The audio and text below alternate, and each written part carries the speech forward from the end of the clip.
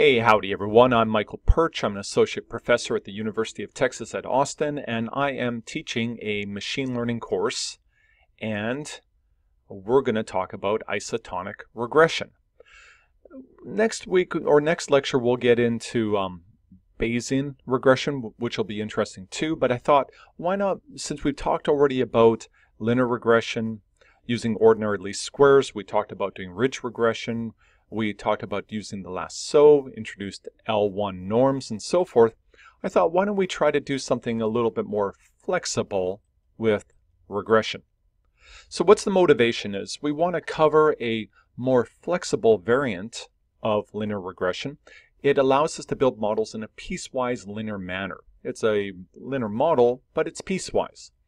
And it also allows us to encode into it a constraint. A monotonic constraint. The function must be increasing or level. It cannot have a negative slope. Now that's interesting because we're always concerned about how do we incorporate physics or other types of information sources. So the idea of encoding a monotonic constraint is really kind of an interesting one from the perspective of how we constrain our machines. Now let's do a real quick recap on linear regression. No surprises here. We talked all about it. We probably way too much about linear regression. In fact, the basic equation, multilinear regression, we're just doing really a linear weighting of all of our predictor features plus an intercept term. And we'll be able to make estimates with that under the assumptions of a linear model, linearity, of course, and homoscedasticity of the error and so forth. And then we can formulate our loss function as shown down here. We're going to be taking a summation of the square difference between the values at our training data and the values that will be estimated by our model. It's just replacing and putting our model right here. And we'll try to minimize the sum of the squares in order to get our model a best fit line to our data. Now what are we going to do with the isotonic approach is we're going to say, well, the linear model is kind of inflexible. In fact, if we had a data set like this, if you look very carefully, it does kind of have a little curvilinearity to it. It goes up and then across. It's not quite linear. And if we fit a linear regression model to it, we're going to get something that in the middle has a high degree of bias, or maybe we compromise up here. There's going to be bias because we can't really fit that form very well.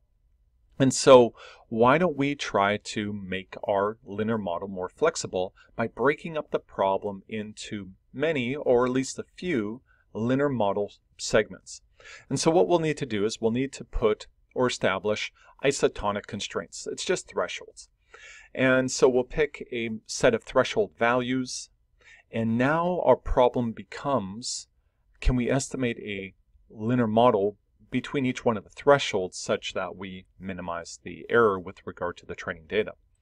And so what does that look like? Well, now our model has become a set of values that we would estimate at each one of our isotonic constraints, at each one of the thresholds. So our f of x1, x2, x3, all the way up to our final threshold, those estimates, that's how we're now parameterizing the model, and it's assumed that to use the model, we simply have to apply linear interpolation between these points. So this is pretty interesting. In fact, we have a very flexible model, which does seem for our problem of having one predictor feature to be quite low as far as the burden or number of parameters go. To explicitly state what the model is, we can just look down here. In order to make a prediction with this model or set of estimates at each one of the isotonic constraints for the response, we're simply going to solve the linear interpolation for the specific bin that we're in. So we'll just simply identify which bin we're in, and then we can use this equation right here, which is simply linear interpolation. So not a big deal, not too bad, a pretty flexible model, very easy to work with. Now, we can also impose a monotonic constraint on the solution. The constraint simply looks like this. The estimate of the response at each one of the isotonic constraints is going to be set such that the first must be the lowest, the last must be the highest, and everything else must go in order as shown here. What does this mean? It means the slope of the solution must always be non-negative. We don't allow a decrease moving from one threshold to another.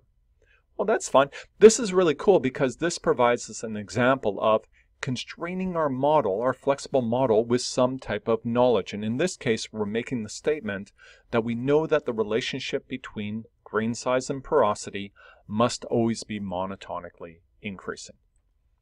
Now, how do we solve for these specific parameters? How do we solve for the estimates of the response at each one of the isotonic constraints?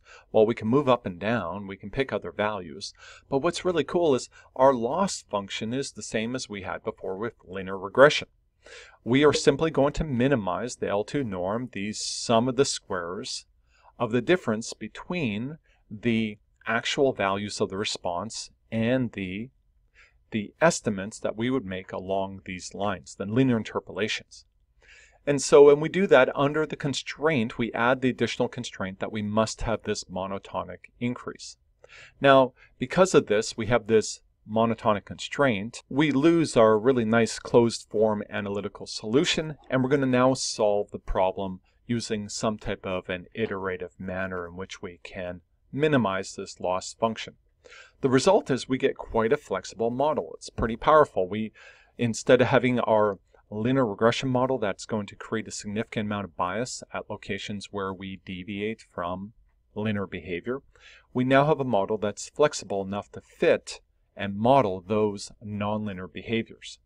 Now, there's always a downside. So what's the downside is for our problem, which we had only one predictor feature, it's a pretty low parametric model, a low number of parameters to work with. It's not too bad.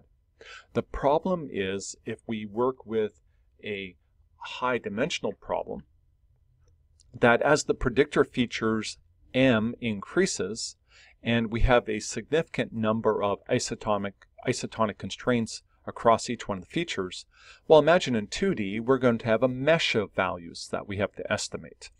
And in 3D it's going to be a three-dimensional mesh and so forth. And so effectively the number of parameters is going to go up k to the m. Now just do a substitution there. Just imagine what would happen if we had k equals 10 like we did, and we're now working with m equal to a 10-dimensional problem and so forth. We get to the point where the number of parameters are very, very large. Luss and al. Have a paper back in 2012 in which they suggest that there is a significant risk of overfit for large k. And their solution is to be very conservative, to use the lowest number of k that you can to protect yourself from that. We can also do hyperparameter tuning. In case, spoiler alert, if you haven't realized it, k is our hyperparameter for this model.